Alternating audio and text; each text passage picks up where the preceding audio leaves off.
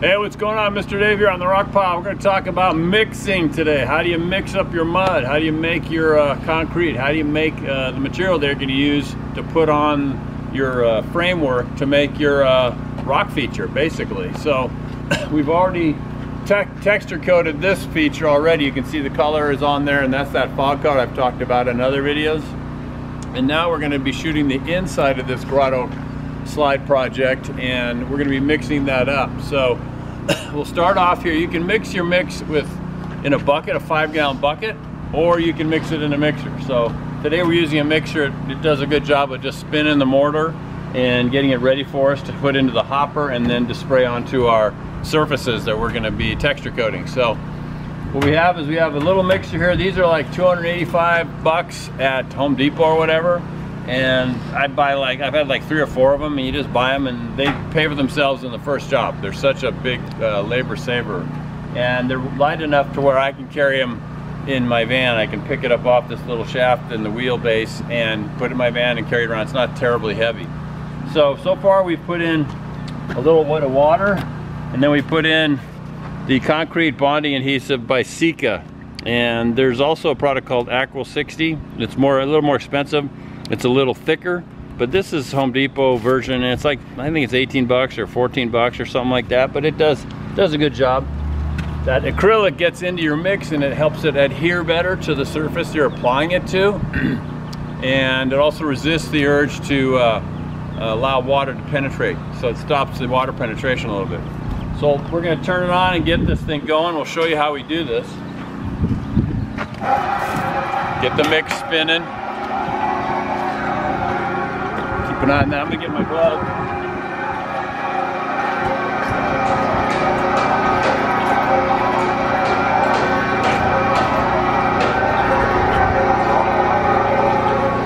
So you can see how much water is in there, but the material is going to tell you how thick it needs to be made. And for what we're doing, we want it really loose, really, pardon the phrase, a little snotty. So we're going to make a snotty batch here for our hopper sprayer. So we got our spec mix. This is just something you get at Home Depot. Super basic. It's a mortar material. And so buy them in the 94 or 60-pound bags. You can get either one. And so we are starting with the 94s today because we're going to be doing a lot of it.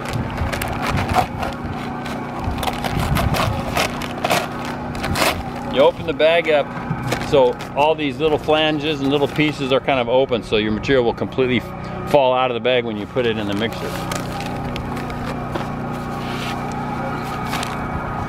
Want to keep your back curved when you're mixing, when you're carrying these things. This is 94 pounds. I kind of put it on my tummy, then I tip it, kind of doing a curl with the bag, but I can feel with my left hand, I can feel it going into the mixer, and I just hold the other end of it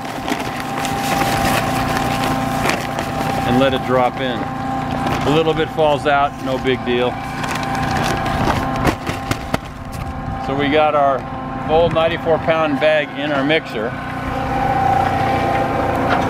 Now we're coming back with some moisture, with some hose, some water, and what I do is I spray it on this outer top edge with the bullet of the hose. So I start right here and then move back, moving that nozzle spray back, slowly back to that back corner, and that gives us a chance to rinse it off the tub or the drum.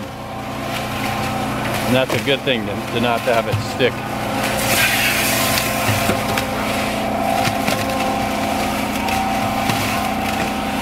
You want it really snotty. You can move over on that side, Michael, so it doesn't spit on you. Yeah, I was using the zoom. There you go. So now you can see we got a real wet mix.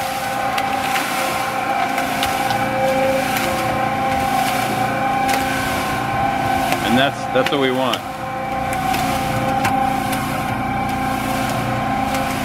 So we got that at this point. What we're gonna do is then dump that into a 5-gallon bucket, and then we're gonna spin it with a drill with some a mixing bit on it for a thicker mortar. And that'll get it to the perfect consistency for us to shoot our stuff on.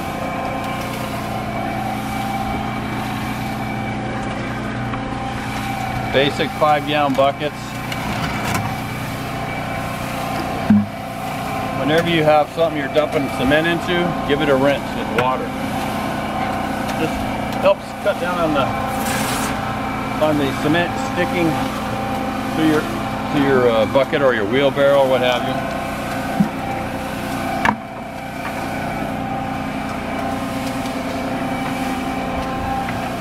Now we're going to see if we can dump it into the bucket and get as close as we can.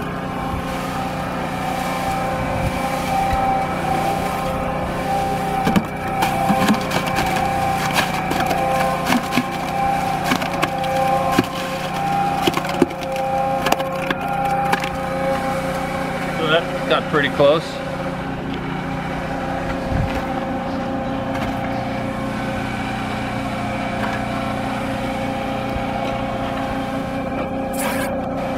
Little bit of water on there. See if we can get the balance of the material out.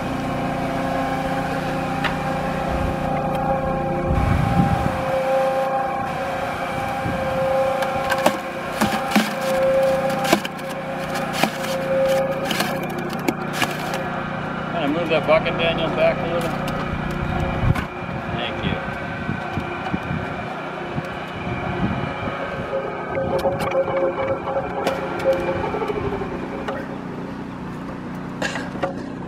When you're mixing mortar in a concrete mixture, it's going to have a tendency to stick to the sides, and that's no big deal. But you just pick it off, wipe it off with your hand.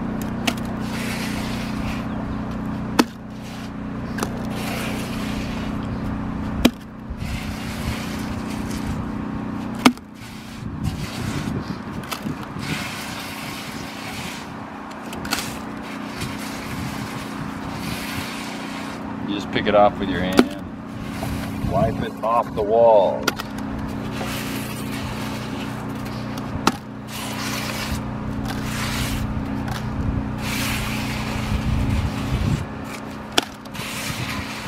When you're doing concrete, the concrete will come out of the drum almost totally and not have anything on the walls if you do it right.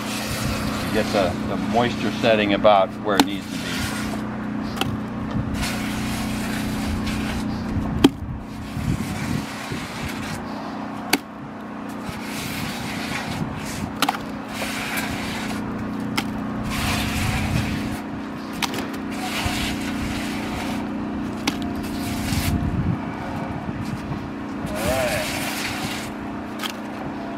Look inside, see if you got any mud stuck anywhere.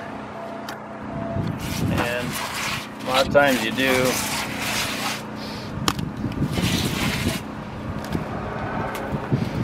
So that's pretty good. All right, so once you pull out all your mud, before you go working, you rinse this. If you don't, you end up with cement stuck to the walls of your drum, and it just ends up being heavier to carry. You can bang it and knock it off, but it's a good idea to always get in the habit of cleaning your material off your tools and stuff before you go laying it down someplace and applying it. So you get the inside, you want to get the inner edge, you want to get every square inch of this thing if you can. And go in around the paddles and underneath. And then you've got your water in there ready for the next batch of mud if you're continuing to mix. And I usually get the hose and I usually hook it on the mixer somewhere here in the back. So it's basically pretty stable. So we got one bag. We missed it a little bit there, so I'm not too worried about it. Stuff is super cheap. So now we want to get the drill mixture, and we need a little more moisture in this thing to get it to the consistency we need for blowing, you know, for the hopper. We're going to be using that hopper.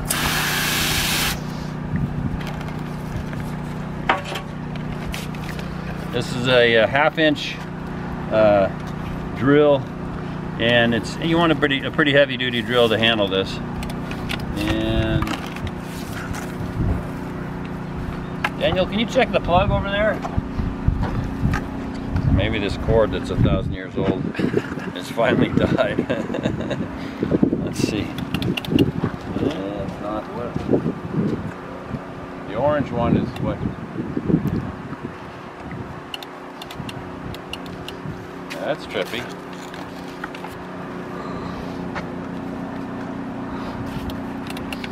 Well, we have a power shortage here.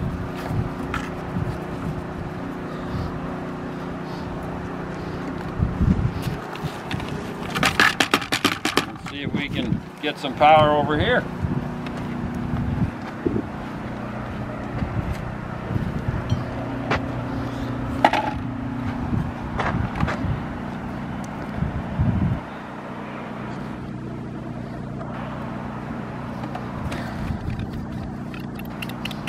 Nothing. Oh well. No power. Alright. Yeah.